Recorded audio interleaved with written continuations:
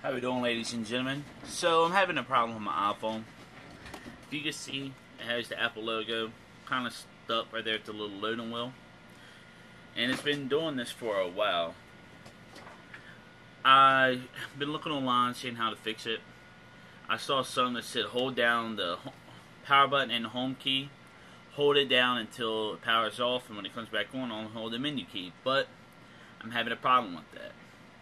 You can see I got the USB cable connected to my laptop, which has iTunes on it. So if I hold down both of these, it will go and it will power down.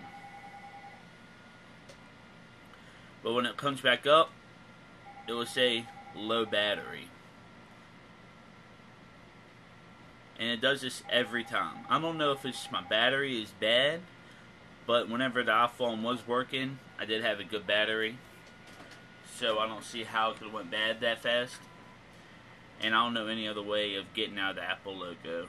May somebody please give me a helpful hint or an idea or know exactly what is wrong with it. And I appreciate it. Thank you.